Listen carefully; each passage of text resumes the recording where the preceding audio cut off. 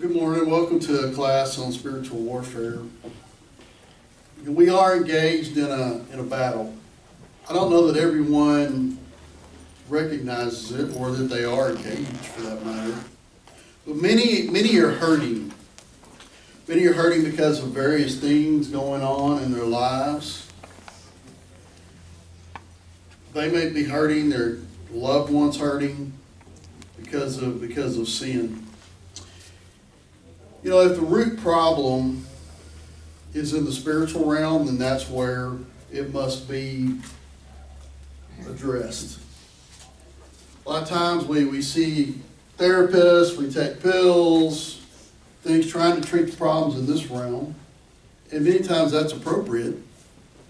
However, if the problem is a spiritual problem, then it has to be dealt with in the spiritual realm. Otherwise, we're just putting Band-Aids on it.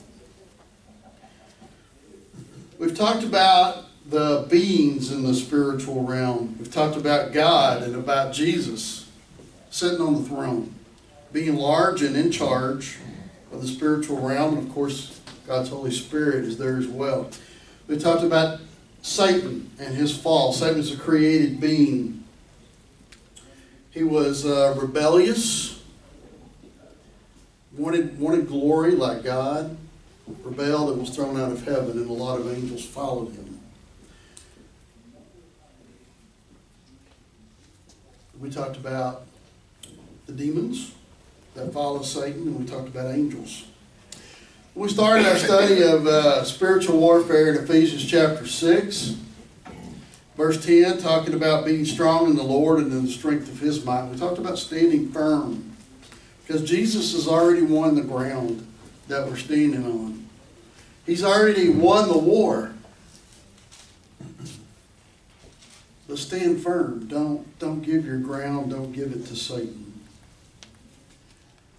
We talked about the belt of truth, where it starts out talking about the armor, the belt of truth. We're talking absolute truth, God's truth.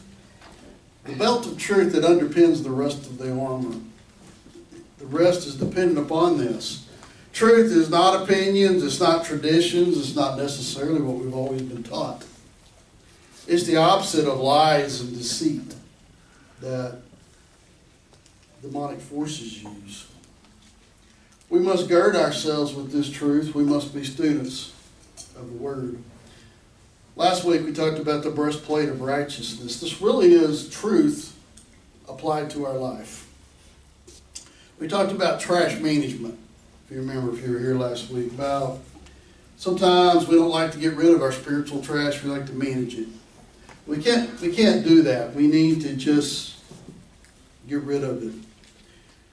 What goes into our minds? What do we feed our minds? Because we are what we eat. We'll talk about that more later this morning. We need to yield and submit to God and let His Spirit transform us. Okay, so in Ephesians chapter 6 and verse 15, the third piece of armor listed, it says, "And having shod your feet with the preparation of the gospel of peace." So the Roman soldier's shoes were very important. He had cleats on his shoes to help him get a strong footing. Now, I will say that I have typically misunderstood this verse. Let me tell you what I mean. Okay, so shod your feet with the preparation. Preparation is also readiness. In other words, be ready with this. This is armor. We're going to battle. You need to be ready. You need to shod your feet with this. With what? Well, it says the gospel of peace. Well, what is gospel? Well, if you had asked me not long ago, I could have told you because I know everything. The gospel. Well, that means how to be saved, right? How to go to heaven, right? It's the gospel. Well, gospel literally means good news. And how to go to heaven, how to be saved is not the only good news. There's also good news in the here and now, things that God has provided for us. Think of fruit of the Spirit. That's in the here and now. Specifically here, we're talking about peace. Okay? The good news of peace. Now, this is not world peace. This does not necessarily even mean that Christians will be at peace with everyone. In fact, in Matthew chapter 10 and verse 34, Jesus says, "Do not think that I came to bring peace on the earth. I did not come to bring peace, but a sword." So what peace are we talking about? This is that peace that is fruit of the Spirit. God's peace, which is calm and tranquility of soul in the midst of difficult circumstances. Again, it is fruit of the Spirit. Galatians chapter 5, verses 22 and 23 list the fruit of the Spirit. I learned them long ago with a song. I don't know if you know them, but, and I'm not going to stand up here and teach you the song right now. Do you find peace to be an elusive thing? Do you find peace to be an elusive thing? When your head hits the pillow at night, are you at peace? Or are you kind of wound up? Well, if you're like most people, it depends upon your circumstances. Anybody ever experienced storms of life? Well, I saw one hand go up. I thought, we all should raise our hands, right? Storms of life. Well, I'm going to share a couple of personal stories. Storms of life. Just everybody understands we all have storms of life. So, and there are many. And I know each of you could come up with storms of life as well. First one I'll mention, I was on a business trip in Livermore, California, long ways from here. I just sat down to a nice steak dinner, and my wife calls me. Hello. And I can't remember exactly how the conversation went, but our daughter Ashley was in ER at Cook's. She'd had a neurological thing going on where she had a tremor in her right arm, but now she'd also developed something that sound like respiratory distress, like you're having a hard time breathing. Doctors couldn't figure out what was wrong with her. Okay. By the way, one of her older sisters is AWOL. 16-year-old, her and her best friend are missing. Many hours passed where they would be at home and not answering their phones and don't know what's going on. Well, okay. I was not at peace. In fact, I couldn't eat my meal, so I just took it to go. Got back to my hotel room, did some praying, and also tried to figure out how I could get home as fast as I could. Took the red eye to San Francisco that night, but maybe I have more peace than I would have if I wasn't a Christian, but I know I obviously had some growing to do because those were some difficult. I was calling, leaving messages for my daughter, saying, "Look, I'm giving you until it was either 10 or 10:30 to call and tell us what's going on, or we'll call the police, tell them you're missing." Because, for all we know, these two girls have been kidnapped. So it was not a fun time. All turned out well in both of those situations. Another time that was a storm of our life, many of you know our son David has some mental illness. And his freshman year of college, he went into full-blown psychosis and ended up in mental hospital in College Station. We went to visit him, and he walked into the room, and I could tell something wasn't right. And, he told us, you're not my parents. What do you mean? And it went downhill from there. I thought they were going to have to put me in that hospital. It was a very anxious time for both Penny and I. Storms of life. All those situations turned out okay, but peace was an elusive thing. I know many of you have had storms of life as well. Perhaps a divorce, perhaps the death of a spouse, death of a child. And the list goes on. We all have storms of life. What about peace? I'll give you two pictures of peace. Got one might be a picture of imagine a calm lake, serene. Everything in this picture on this lake, the water's glassed over. Everything is nice and it's just calm and serene. Picture it, feel it. I'll give you another picture. Same lake, but now it's stormy. Pitch black sky, the boats are being tossed, the trees are blowing. It's stormy, picture it. But there's a bird on a rock that is singing, and there's this like spotlight down on the bird that's just singing.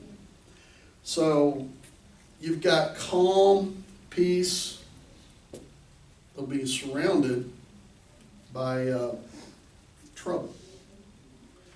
This is more of a biblical picture of peace. It is calm, peace, in a storm. This is peace that we want. This is what these shoes are about. If our enemy is assaulting us, be at peace. He doesn't want us to be at peace. He wants us to leave the covering of God. But we need to let God calm us about our decision and our circumstances after we've girded ourselves with truth and we've put on the breastplate of righteousness. You may have heard it said we need to let go and let God. Easier said than done sometimes, isn't it? I'm a control freak. I don't like to let go and let anybody. Hence, I have problems with peace.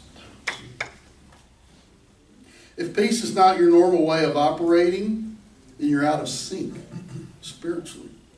If worry and anxiety are your norm, you're not wearing your shoes. You're not wearing these shoes.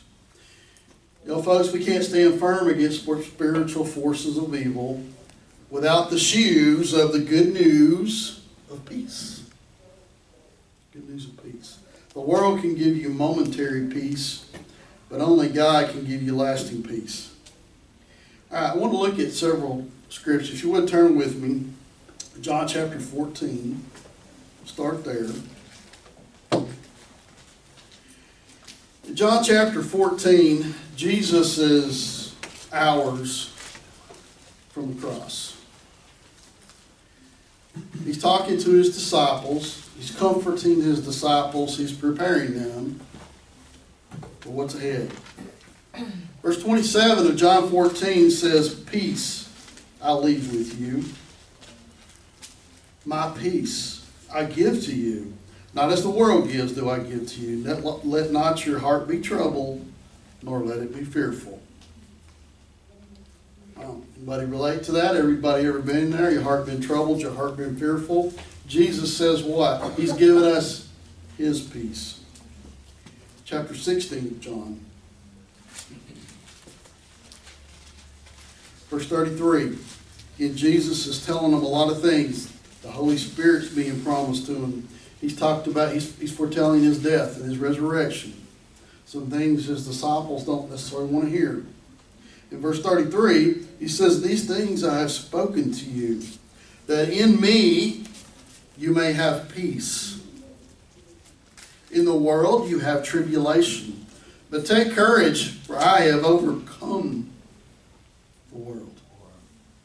We could take a lot of time talking about these, but again, Jesus says, "I give you peace." In the world, surely we can relate, in the world having tribulation.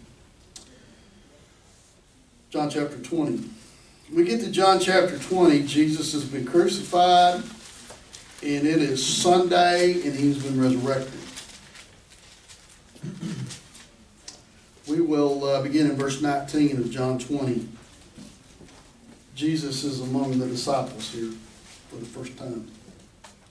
Verse 19, when therefore it was evening on that day, the first day of the week, when the doors were shut where the disciples were for fear of the Jews. Notice that they were afraid. Jesus came and stood in their midst and said to them. So Jesus comes. This is his first appearance to them. What does he tell them? He tells them, peace be with you. Peace. And when he had said this, he showed them his hands, his side. The disciples therefore rejoiced when they saw the Lord. Jesus therefore said to them again, peace be with you. As the Father has sent me, I also send you. Romans chapter 8. My favorite chapter of the Bible. We'll read just one verse. Romans chapter 8, verse 6. For the mind set on the flesh is death, but the mind set on the Spirit is life and peace. Life and peace. Do we struggle with peace? We need to think about what our mind is set on, and we're going to come back to that in a minute when we look at Philippians.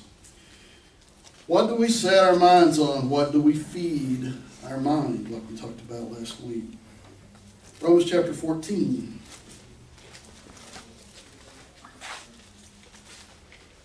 Romans 14, we're talking about principles of conscience. We're talking about not offending others, not causing others to stumble.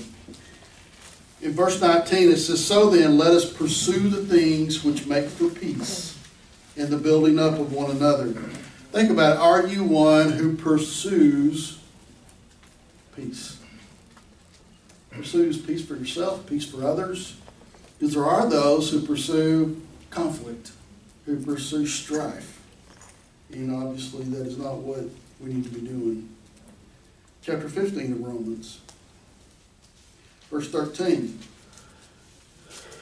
Now may the God of hope fill you with all joy and peace in believing, that you may abound in hope by the power of the Holy Spirit.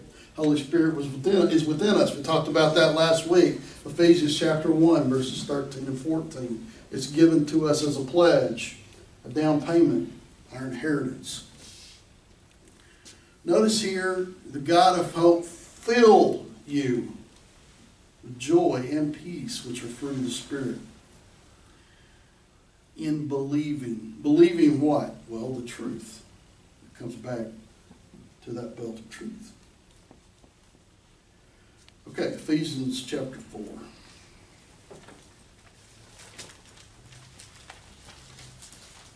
Ephesians chapter 4, verse 3 says, be diligent to preserve the unity of the Spirit in the bond of peace.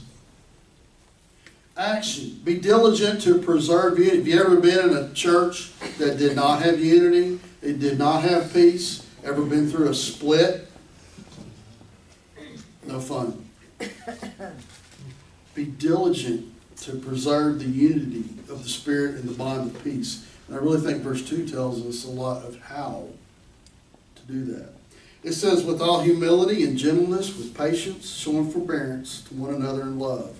So with all humility, typically if there is discord somewhere, there's some pride that needs to be swallowed. Maybe our own. So that's the first thing to look at. Gentleness. You know, sometimes it's not so much what is said, but how it is said. Gentleness. Not something that comes to me naturally. The Lord has had to work on me. I am more comfortable being the bull in the china shop. And what happens when you're the bull? Things get broken. People get broken. Stuff has to be mended and healed. Be humble. Be gentle. And patient. Again, not one of my natural qualities. I'm always patient as long as I get whatever I want, whenever I want it. You know what I'm saying, right? Yeah, so some of you, we need to be humble and gentle and patient. Then it says forbearing. That's one of those church words, forbearing. What's that? Basically, it means putting up with each other. Okay? We need to put up with each other. Preserve the unity of the Spirit and the bond of peace. All right. I'm running out of time. So Colossians chapter 3, verses 15 and 16, says, "And let the peace of Christ rule," or be arbiter, "in your hearts, to which indeed you were called in one body, and be thankful, and let the word of Christ richly dwell within you." And the word of Christ. Again, that comes back to the belt of truth. Dwell on it. And let the peace of Christ rule in your hearts. 2 Thessalonians chapter 3, verse 16 says, "Now may the Lord of peace himself continually grant you peace in every circumstance." Wow. Anybody want peace in every circumstance? Yeah, sign me up. Okay, the last passage I want to talk about today is Philippians chapter 4, verses 6 through 9. It's some Daryl's territory, Dax. Philippians chapter 4. A lot here. We won't have time to do it full justice, but it starts off in chapter 6. It says, "Be anxious for nothing." Wow. Well, that's easy, right? Hello? No. Yeah, it's easy when there's nothing in your life. There's no storms of life, right? It's easy to not be anxious. But be anxious for nothing. Notice that's looks to me like a command. It's easier said than done. But know what God says here. Be anxious for nothing, but here's what I want you to do. He says, I want you to bring it to me. I want you to bring it to me. In everything by prayer and supplication. Supplication specifically is a prayer where you're asking for something. Prayer and supplication with thanksgiving, let your request be made known to God. Notice we come to God with this anxious thought, with this storm of life,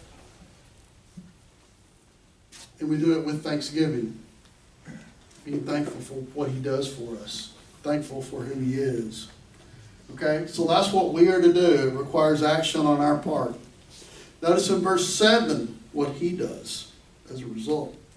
In the peace, it's these shoes. The peace of God, which surpasses all comprehension.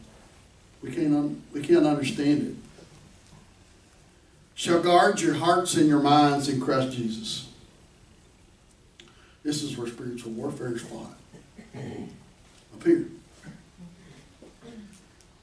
What's God going to do? That peace of God. Imagine Him just putting our hearts and our minds in His hands and protecting it. It will guard our hearts and our minds in Christ Jesus. Then He tells us what to think about. Let your mind dwell on, it lists 8 things. I don't know if this is meant to be an exhaustive list. But it says, whatever is true, about truth, whatever is honorable, whatever is right, whatever is pure, whatever is lovely, whatever is of good repute, if there's any excellence, anything worthy of praise, let your mind dwell on these things. Think of that as a checklist. Okay, I've got this thing in my mind. Should it be there? Go down that list, and if the answer is, it doesn't seem to match that up to that, get rid of it. You can toss it out of our minds. Thinking on the things that it tells us in verse 8 leads to peace. Again, is it true? Is it honorable? Is it right? Is it pure? Is it lovely? Is it of good repute? Is it excellent? Is it worthy of praise? Think on these things. Verse 9 says, says, the things you have learned and received and heard and seen in me, practice these things, and the God of peace shall be with you. A couple things to note there. Notice it says practice these things. It comes down to our behavior. What are we going to do? What are we going to practice? Righteousness. The breastplate. We need to put on the belt of truth. We need to put on the breastplate of righteousness. We need to practice these things. Notice in verse 9, it's the God of peace. Verse 7 was the peace of God, his peace. We get to verse 9, it's God himself.